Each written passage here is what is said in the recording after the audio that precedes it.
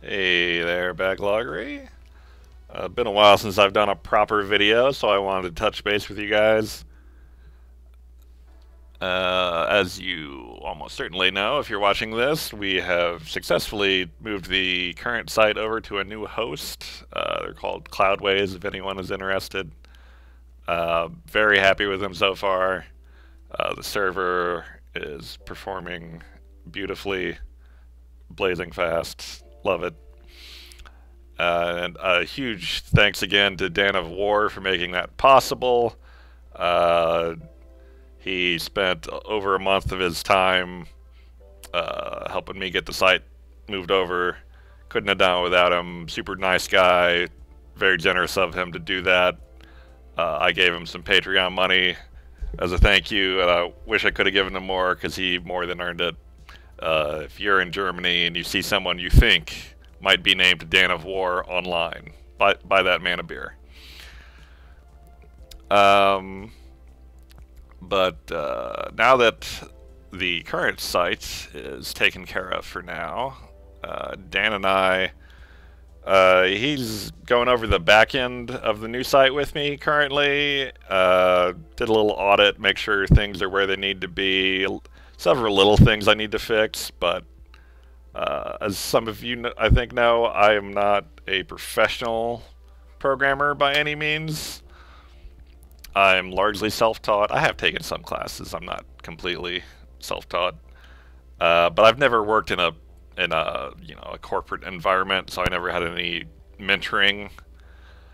So it's been really great to be able to have Dan look over things and give me tips for like organizing and making things more maintainable that I just didn't have that opportunity to be exposed to before.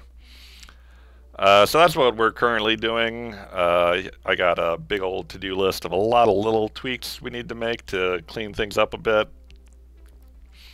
Very exciting for you all, I'm sure, but it is what it is. And we're also brainstorming some of the trickier features and how to best implement them. Like, is there a better way to handle DLC and compilations? I've been toying around with ideas for how to handle duplicate games for a long time. I'm bouncing those things. I have a cat crawling all over me if I sound distracted. Not now, Maddie. So yeah, Dan and I are brainstorming ways to tackle some of the trickier features currently. And I know the people on Discord, where I do most of my bouncing off of ideas with the community, have seen the site in its current form for the most part. I don't recall how much I've actually shown on video. So I thought I would just do a quick refresher tour to show you guys where we are. So, we've moved the banner over here to more of a kind of, I call it a card. Again, the user customizable image. The banner and the avatar will be uploadable to the server, unlike now. The networks are where you keep your PSN or your Xbox Live usernames and stuff. Right now I have it where you can just put in anything you like. I'm reconsidering that now to make it more curated, and don't let that scare you. I know like the Switch ID is long overdue for being added to the old site.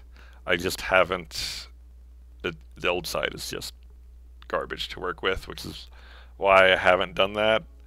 But a curated list would be a lot easier to keep up to date in the remake, and it would for one, it would keep people from linking to potentially dangerous sites, and two, it would make it a little more user-friendly, so like you guys don't have to put in your own links to your Steam profile page or whatever.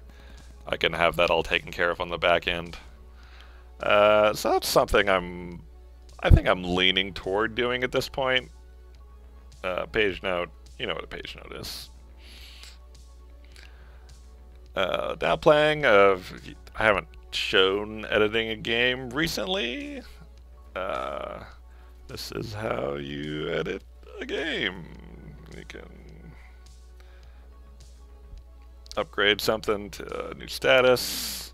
Lets you know what you've done. Very smooth. I really like it. Let's pop over to adding a game.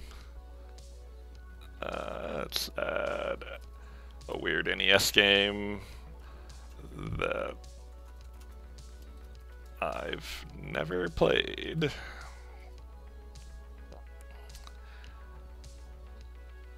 So you add games, and it keeps a list over here, so if you're adding a bunch of games at once, you know what you've added. So that's nice and easy to do. This loading should be faster on the actual server. I don't know why my dev server is a little slow with the Ajax stuff, but I'm expecting that to be much faster on Cloudways proper. And, you know, as always, you can, like, click on your unplayed if you want to go straight to your unplayed games list, like that. And of course, you can edit games from here, like always, just like in the now playing. The fortune cookie, a little new now. It lets you pick so many games at random, and you can filter them using the same filter as your game list. So if you want to like have, you know, a handful of games to choose from for what you're going to play next or whatever you're using the cookie for, you can do that. The history tab is formerly known as the memory card, trying to name things a little more clearly. I do love the old goofy names, but, you know, you should probably make your website usable first before you make it goofy. Memory card, so this is your current year on the left. I'll probably add some headers up here. Current year on the left, breakdown of your years on the right, and if you want to look back at a year, you just click on that, and you get the breakdown, nicely organized and everything. Oh, and I should probably say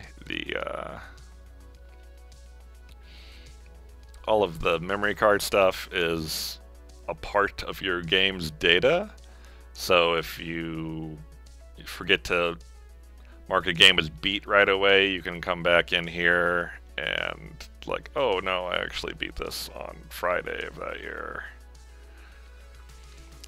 So you can keep your memory card updated that way. Comments are actually not fully functioning right now. I'm in the middle of retooling them a bit. The default avatar is something I'm still playing around with. I've actually been bouncing that off of Discord, the Discord channel lately. I don't know. The obvious thing is a game controller, but you see that everywhere, so kind of don't want to do that. But yeah, that is more or less where things stand right now. I hope this music hasn't gotten too loud. Let me turn that down a bit.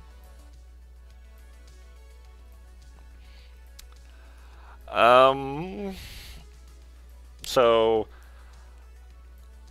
March will be, you know, kind of spring cleaning as far as the back end goes with Dan's help there, and hopefully, well, at the end of March, I have my honeymoon, which is kind of up in the air right now because of COVID-19. My whole honeymoon might get canceled, and we're not going to be able to...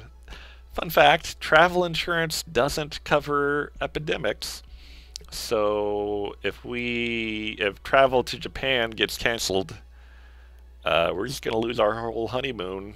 So that would be bad. I don't know when we would be able to afford to do that again, so that would be real bad. So, you know, fingers crossed for that not happening. And, yeah, so hopefully we get back in April and get things cleaned up and get things moving and exciting again. So yeah, thanks again for all your support. Thanks again for Dan, or to Dan, for all the help, and I will talk to you guys next time.